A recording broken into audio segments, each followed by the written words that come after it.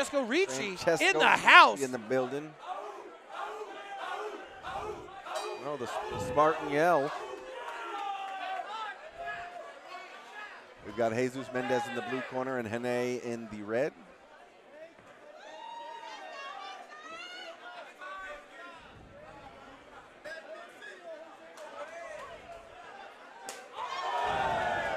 Woo!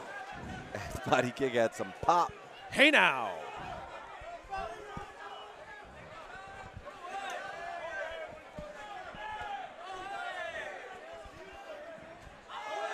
Oh, big shot. Huge left hand. Left. Working dirty in the clinch. Rene sagging that lead hand.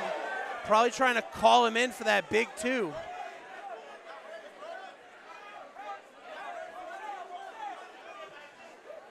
Huge overhand, ducked by Rene. Big kick swiped off. Rene pressuring in, looking for the body lock. Getting shucked off to the side. And back into even ground. Yeah, it looks like Jesus is just trying to pace himself and just trying to see when can he, answer in for those strikes there, especially since Rene is standing in that southpaw position. So not a lot of times are, guys are used to sparring, in their gym southpaw. So when they get in the cage and they face a southpaw person, they're like, oh man, sometimes they freeze up. What do I do? Rene looks like he's getting a little excited. You can see him walking regularly in the cage. Lead hand down. You got to wonder if he's feeling the pressure, but he's keeping it up. Great drive, great double, trying to finish top. Mendez turning the corner, but the Cookie Monster is on the ride. Kept control of the legs.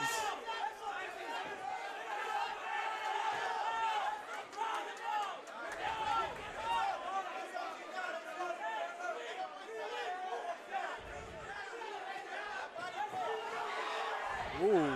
Mendez has been getting tripped a lot this fight. Huge left hand by Mendez. Woo! Both of these guys are just loading up, trying to see what happens. But neither of them have taken notice to control the outside of the lead foot. Your opposite stance fighters, control the outside, start with power. That's the basics. Exactly, circle away from the individual's power. Yeah, put yourself in a position where you are more likely to be dominant. I almost wonder if for Jesus, if he's just used to fighting, orthodox style fighters, so his coaches always tell him, hey, circle, circle, circle one direction, but now he's fighting a southpaw individual. I don't know if anybody's told him, hey, you need to switch it up, circle the other way now. This guy's not orthodox like 99% of the guys in the gym that you train with. This guy's actually southpaw, so switch it up where you circle. What a way to end the first in a firefight. Coming up.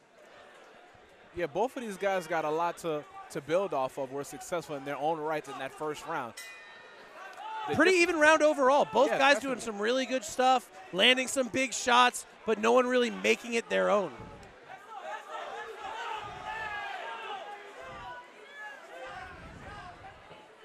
Woo! Big head kick by Rene. Sorry, guys. Yeah, that first round, a slight edge, I would give it to Rene, but Jesus just needs to keep those hands up and that chin down and circle in the proper direction there. Right in the ding-ding. The Cookie Monster trying to get his treats early. Hey-oh. But he's not contesting. He understands, hey, you know what, my bad, I apologize, I kicked you there. I'll let you get your 5 minutes. Look, I'm not going to say this or tell you who said it to me, but you always get one. You always get one.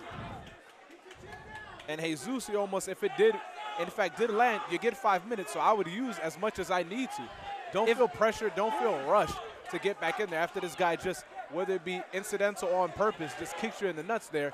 Take your time. These guys are wild, man. Huge, crazy shots from odd angles. Just got to have something land.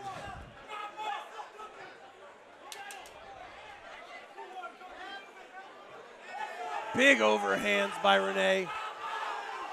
Rushing in, getting his takedown. On top, head trapped, heads out. Let's look for some ground and pound here. Ooh, he's got like a leg drag position. He could do some real damage if he wants to. Pulling him back, no hooks. Risky, but staying top. Yep. As he continues to dominate and control Jesus here in this second round, the difference maker here. This is exactly what I like to see. Yeah, this is what Rene needed to separate himself from Jesus. Smart control, dominant position, in very little danger, and using it to do damage. Mendez must have been paying attention to social media recently, trying to throw haymakers from the bottom.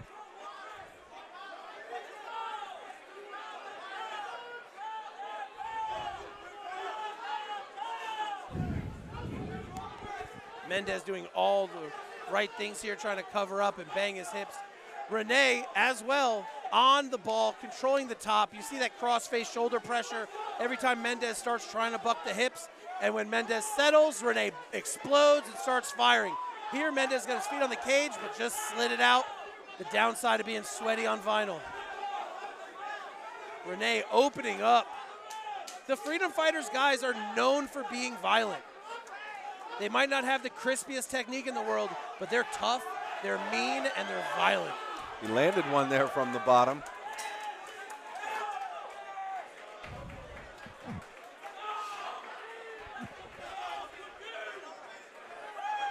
Yeah, after that second round, I have to give the edge again to Rene, the Cookie Monster Eljalek. The first one was a little bit close, but in this second round, he definitely did a little bit more than what it took to separate it. You heard it here first. Yeah. You remember last time we talked about how 1FC stole our style of doing fights. Right. With mixing the Muay Thai and stuff. They didn't make that up. They got that from us.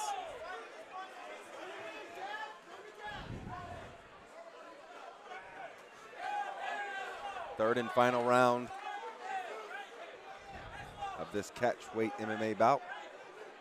Mendez playing a little cat and mouse, but judging by the first two rounds, I really don't see him pulling back as an attempt to set up the Cookie Monster, but just kind of biding his time till the flurry happens.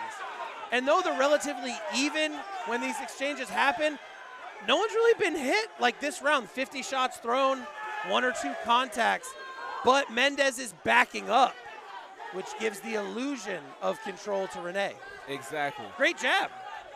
Neither one fighter has landed any, bloody shots or knockout shots, but definitely those takedowns and that control that Rene had in those first 2 rounds is what's gonna, separate it. The aggression, the successful takedowns, the ground and pound. Rene should be well ahead on the scorecards right now. Great level change underneath that hook. And here we are, back to round 2. Rene's gonna wanna put his head in the throat. Jesus Mendez, if he wants to win here, he needs to finish here in this 3rd round. If he thinks he could just pepper up strikes and just win on points, that's not going to be the case. That's not going to be the case here.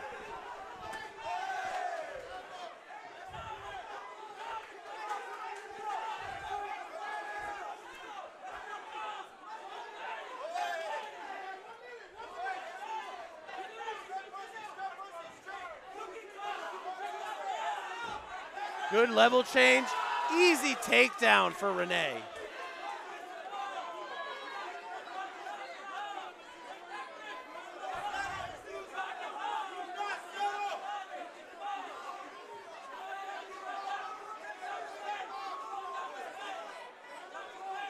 If you're gonna be in Mendez's position, there's no better spot to be than right next to your corner where you can get a clear sound of what they're trying to tell you and what they want you to do.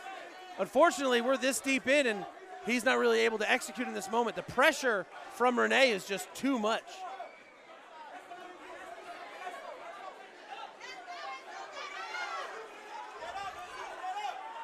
Yeah, less than 30 seconds here. Mendez trying to use the cage, but just to no avail. Rene is just too heavy with it. Great shoulder pressure. He's setting up for the Americana. Mendez clears himself out. Big shots from Rene, biding his time, controlling. We're in those last few seconds, and Rene will not be denied.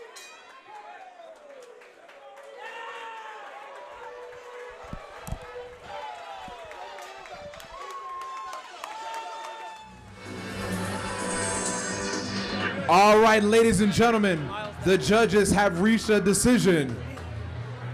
Your winner with a unanimous decision out of the red corner, Rene the Cookie Monster Eljalek.